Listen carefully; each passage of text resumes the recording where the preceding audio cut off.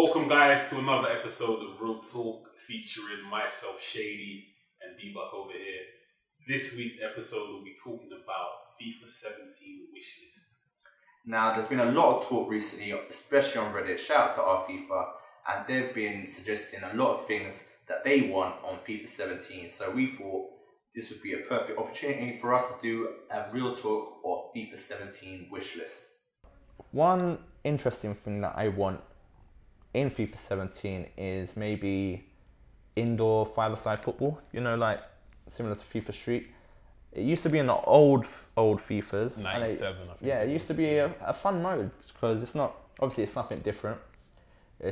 People won't really take it seriously. It's a bit more fun, more enjoyable, less, it's all about skills, it's about having fun, it's not less competitive. Well, it's going to be competitive, but you doubt you're going to get cheese or... Exactly. Actually, well, you can still get less cheesy. Less. Yeah. So, and the thing is, they've got FIFA Street, so they know they've already got that system in place. It's just a matter of adding it into the game, and I think that would be something that's... Again, you asked the question, why not? Why not? Like you said, they have the infrastructure with FIFA Street, make some updates to the engine, bring it in line with FIFA 17, put it in. Yeah, it can even just be international teams. You don't have to do... it doesn't have to put every single football team the ability to play five-a-side, but you could just do international teams, which I don't think that's too difficult. Yeah, it's not. Yeah. It'd be a start. It'll be a start. So, and then they can gauge from there whether next year. Or even if they want to do just women football, I'll be happy to play that as long as it's in there. I don't know about you, Shane. Right? Yeah. It's just if it's easier, just to put the basics in so they can build onto it. But I don't know if they want to do another FIFA Street because I haven't heard anything about FIFA Street 5. So, and obviously, we're big FIFA Street players back in the day. So, I don't think they have any interest in making another FIFA Street. So, maybe they can just implement it in FIFA 17. Another thing I want to bring up. This one is for all you career mode players out there. I'm personally not a big career mode player, but surely they need to look to make some drastic improvements to that game mode. I look at a game like NBA 2K, and that series has continually had quite a unique, interesting, interactive, fun career modes, and I like to see something like that implemented into FIFA. Give us an actual story. I wouldn't even mind if it was a little bit corny, because I think, yeah, I mean, why not? Let's have something that's a bit different, a bit fun, bit more fun, interactive. Yeah. You can go down various paths, maybe even have some rivalries. Maybe you come up through the youth team, and then on the way you come up against someone that trash talks you, and then throughout your career you have, just give us something. Someone might say, they're trying to be like a real life, realistic experience. So why? Yeah, what's wrong with that? People say it might be not realistic. It might not be fitting with EA realism, because EA is a serious game. It's not about having fun. It's not about having fun, because anyone that's having fun in FIFA 16, you're a liar.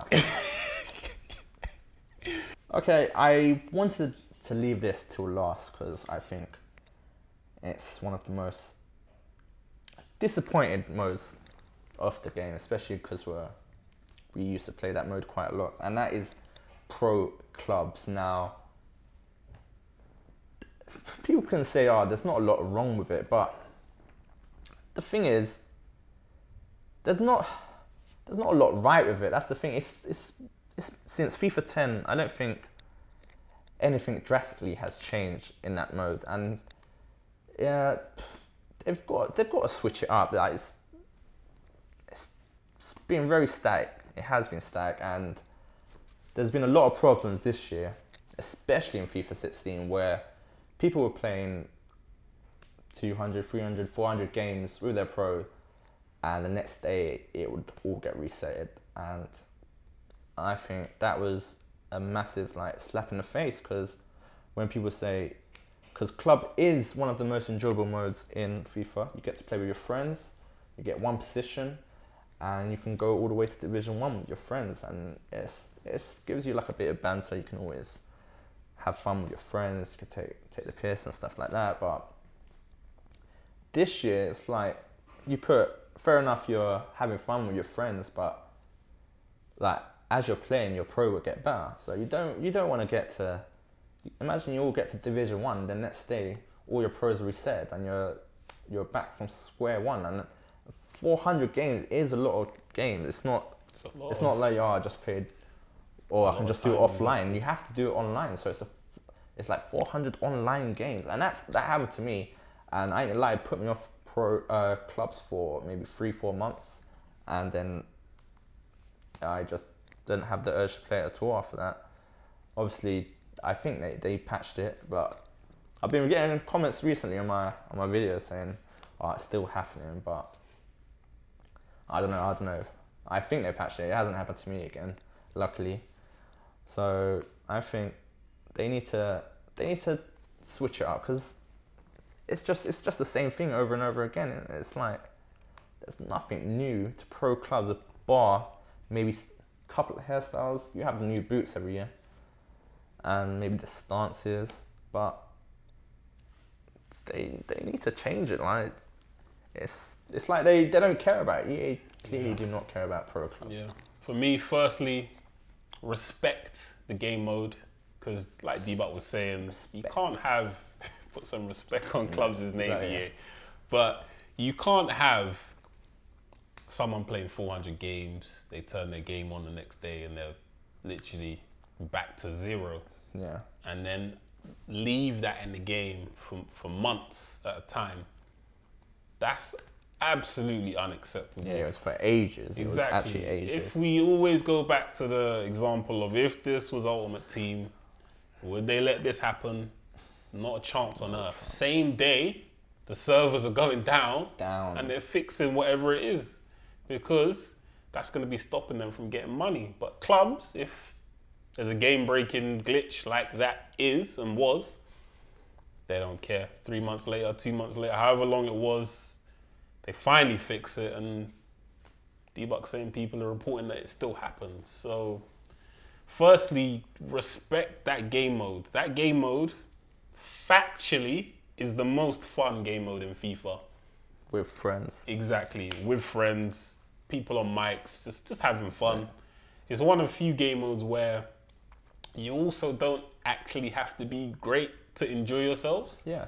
Because I can imagine if you're playing 1v1 and you lose every game, you're not going to be enjoying yourself. Yeah. But on clubs, it's a completely different game. Like, you could be good on one-on-ones, but then when you play clubs, you can be horrible because you're keeping the ball on too long. Or someone can be really good at clubs, but you can be horrible at 1v1. So it's not like, technically, if you're good at one mode, doesn't mean you're good at doesn't clubs. Translate. Yeah, doesn't necessarily translate anyway.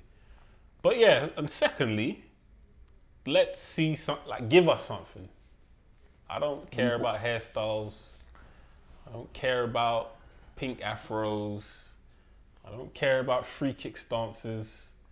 I don't even care about boots, if I'm being honest with you. I just want gameplay, and I want gameplay improvements. I want tournaments. I don't know. They do have that tournament, but it's the same tournament. A lot of the time, you search for games in the tournaments, nothing even comes normally, up. No one takes tournaments seriously. You're just trolling and that stuff.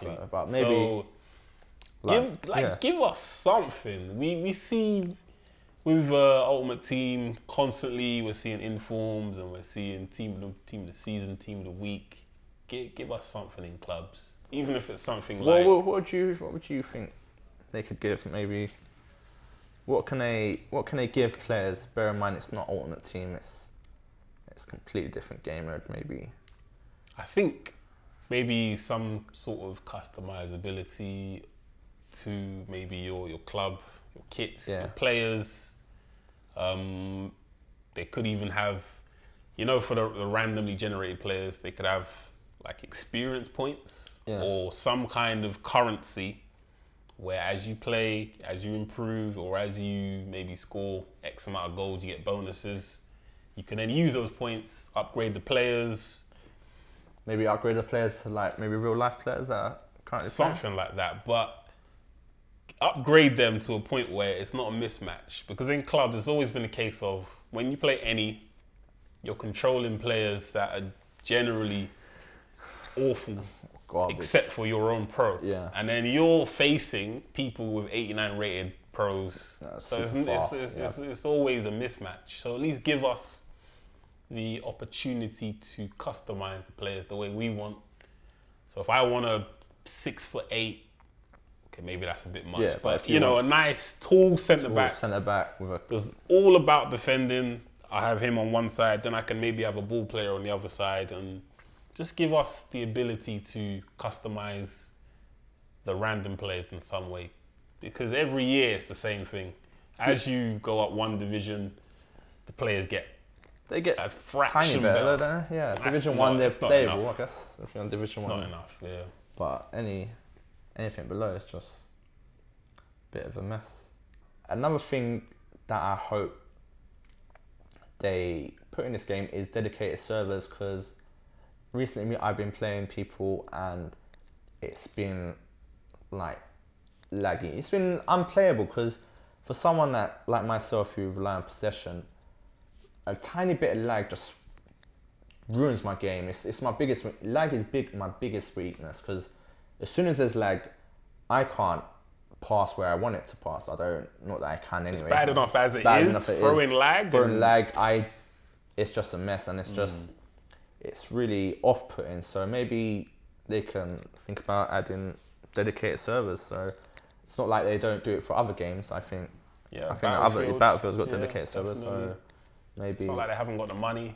they've definitely got the money. So hopefully they can, especially for like just 1v1. It's not like doesn't take that much to put servers in, especially in this day and age where most games do have dedicated servers. So you can't be just relying on someone's internet these days, because sometimes I get really bad lag in a game and I message the person, I'm like, would you get this lag as well? It's like, oh, sorry, it's my internet connection's bad. I was like, why would I get punished? Because this guy doesn't have the same internet as me or has poor internet. Thanks guys for watching our FIFA 17 wish list. Do let us know what you'd like to see in FIFA 17 in the comments below. You guys have been great. I've definitely been great. Thank you for watching, guys. Catch you on the next one. Peace. Right now in FIFA 16, let's be honest, no one really has control over the game. It's just ridiculous. Like everything that you want to do, the game doesn't allow you to do.